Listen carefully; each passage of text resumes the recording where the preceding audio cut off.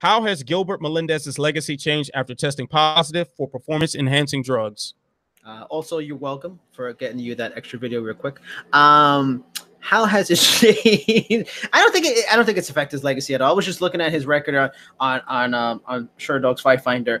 I feel like the positive performance enhancer. Do you remember when that happened? How long ago was that? Was it? Is this his first fight back?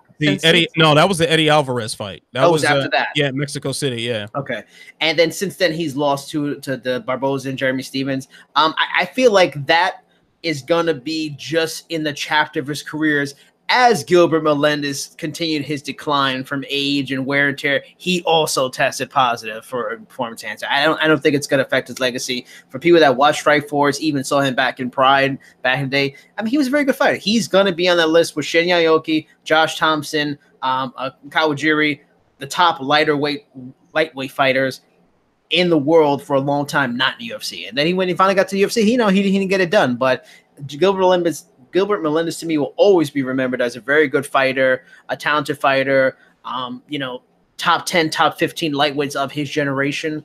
And he's a guy that he always felt like, yeah, he's got less fights than say like a Gegard Mousasi, but like the wear and tear seemed to be obvious as he went along. He was never an uber athletic guy.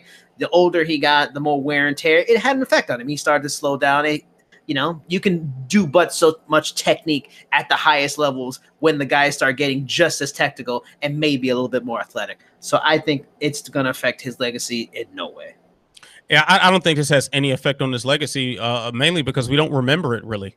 Yeah, it's kind of an afterthought almost. I think by the time he popped for whatever, I can't remember what substance it was, but when he popped for PEDs, his legacy kind of already was set. Yep. At that point, we knew he probably wasn't going to get the belt. Like by that point, he had already lost his title challenge against Anthony Pettis. He had previously lost the title challenge against Benson Henderson. I think before those results came back from that Eddie Alvarez fight, it just seemed like, okay, he's not going to be the guy in the UFC. And it's okay because he had such a long run outside of it. That's where his legacy was set. His legacy was set in Strikeforce. His legacy was set in Dream and, everywhere but the UFC, essentially. I believe he held the WEC belt for a little bit also. So his legacy was set everywhere but the UFC, and that's fine.